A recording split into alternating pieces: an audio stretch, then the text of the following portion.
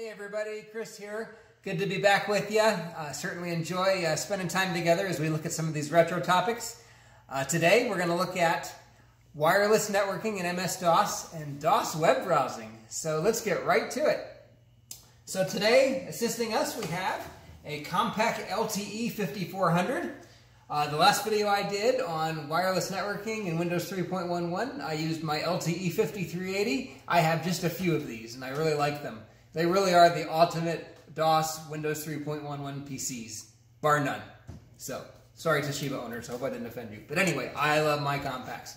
So anyway, let's get right to it. And what we've got here is a blank slate with MS-DOS 6.22.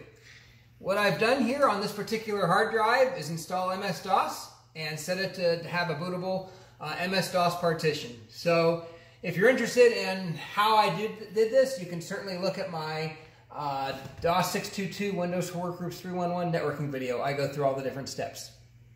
So the first thing that we're going to do is actually configure our wireless drivers.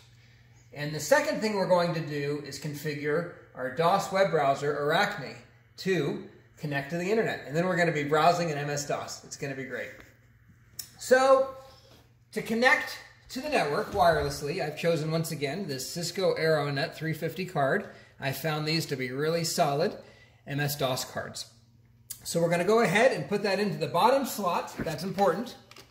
It's got to be the bottom slot for ease of detection because we're actually not going to use any sort of PC card drivers with this system. As you can see here, I actually don't even have a CONFIG.SYS set up. So that's probably the first thing we're going to do here, but as such, we don't have any sort of drivers loading for our PCMCIA card solution. So, all right. So yeah, let's go ahead and set up our a config.sys file so that we have something set up to give us as much conventional memory as possible for the purposes of browsing the web. So what I'm going to do is edit config.sys, and I actually don't have the MS-DOS editor in the system path, so we'll go ahead and do it that way. And we're going to set this up to load an XMS memory driver. And testing memory is slow, so we're going to turn that off. And then we're going to load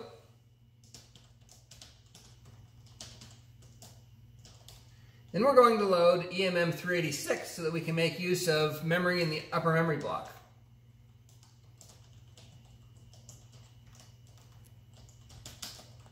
And we're going to tell it that we don't want to use expanded memory, but we do want to use it for purposes of the upper memory block. And there's one more thing we need to do to make our card work, and that is to exclude a certain memory region. And here's why. EMM 386 is going to load. We're then going to load some packet network drivers for this card, which are going to take certain memory resources. When EMM 386 loads, it's not going to detect that this card is available and using a certain region. So we need to exclude it so that that memory region is available for usage by the card. And what I found that these cards typically tend to load at address D000. So as long as we exclude this particular small region, that should be enough to allow us to set up the card. Okay. So let's go ahead and grab some wireless DOS drivers. And I've kind of cheated, and I have a partition on drive D with this little installation folder where I've got my Cisco Aironet 350 drivers. So let's make a directory on drive C, and let's copy these over. All right. Very good. And while we're at it, let's just go ahead and copy over the installer for the Arachne Web Browser as well. All right, and let's copy over the mouse driver. All right, great, so now we've got everything copied over. So let's go ahead and configure our packet drivers so that we can have connectivity. So I'm going to change into this AIR350 directory. I'm going to edit cscpkt.ini to set my SSID. And to do that, I can just uncomment this line right here. And I've already configured my wireless router to have a network name of RetroChris. So we're all set there. Okay. Something else we're going to be doing is Wep Authentication. But since this line is commented out, that's indicating that the default is set to Wep Open. So we don't need to uncomment this line. The defaults are going to be fine.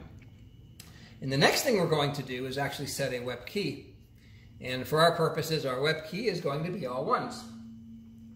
So you would think that you would set the Wep Key in here, but anybody who watched my other video would remember that we actually have to set the Wep Key using a utility.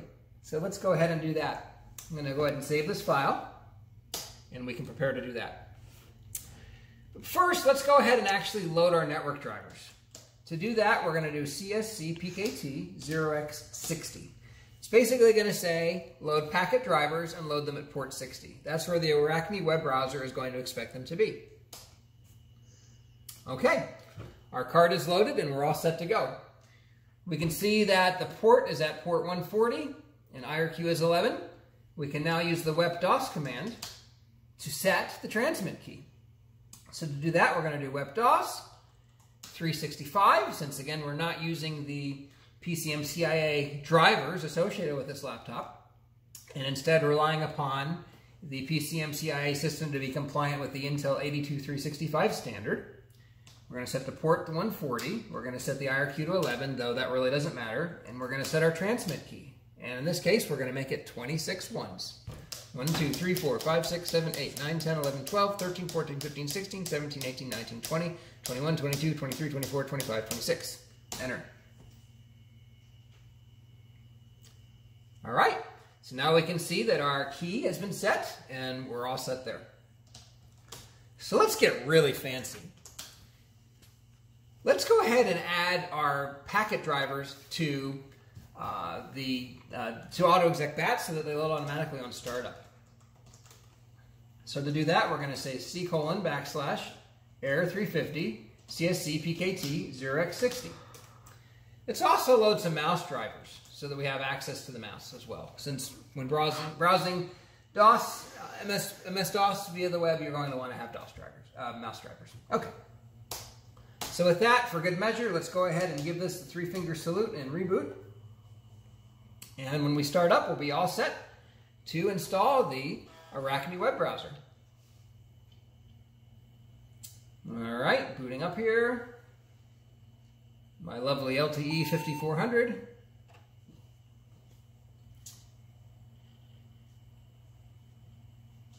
All right. Starting DOS. Loaded our packet drivers, and it failed to load. Why? Because as it ends up, it could not find that INI file. So we probably need to set something up to point that. That's okay. For now, we'll just say CSC-PKT-0x60, and we'll leave that as an exercise for the reader. The cheater thing that we could do would be to just copy that INI file one directory level back.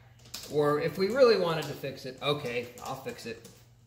What we could do is just change into that directory and then say CSC-PKT-0x60, and then we'll just change back, and then from there we can load the rest. So that will do it. Helps if you spell it right. There we go. Okay, we'll be ready on next boot. But for the time being, we're all set. So let's go ahead and install that Arachne DOS web browser. And to do that, we're going to type A197GPL, which is the name of the installer.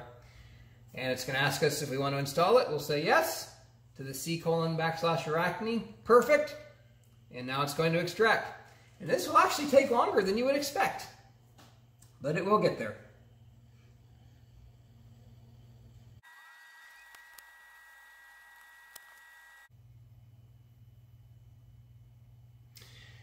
Well, that sure took a while. I'm actually very impressed that they were able to get all of those files into that 1.2 megabyte installation archive, aren't you?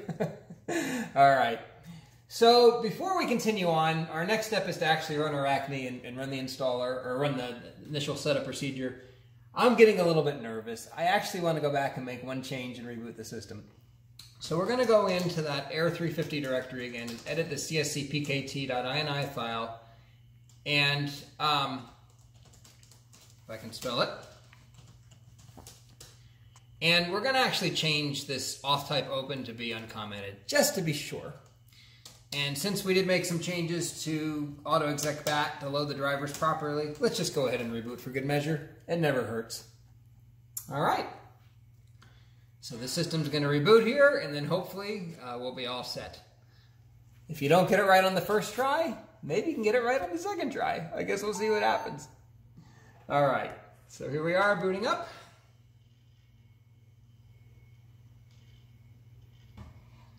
Starting MS-DOS.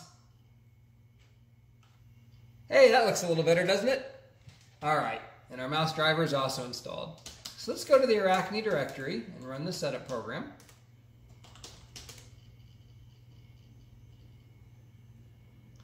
Okay, so the first thing we get to do is choose our screen resolution, and this LTE 5400 has an 800 by 600 default.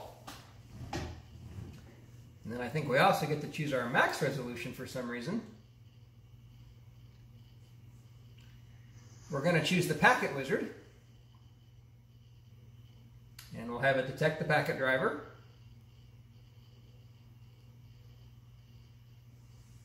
And it's been found on interrupt 60. Continuing on, we're going to configure Bootp or DHCP, and we'll just kind of push through this email setup wizard for good measure, though I'm not going to set up an email address, though you could. All right, I think that's far enough. Let's see if we can browse the web.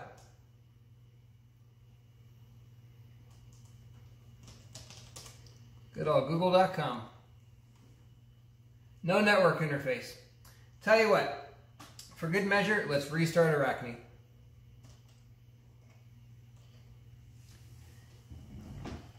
So we're going to do an Alt-X to exit.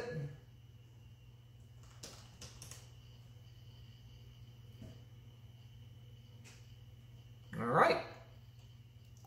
Now let's see if we can go to Google.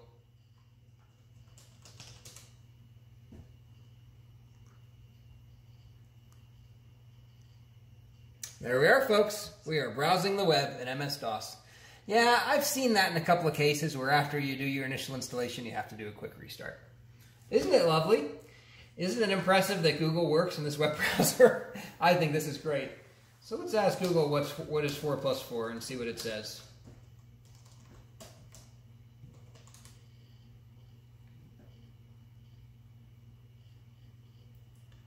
And lo and behold, 4 plus 4 is 8. So we've all learned something today.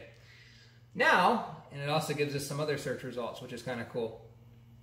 Now, it's just a matter of time before this web browser crashes and dies. So you can see we do have a fair amount of DOS memory available, which is good.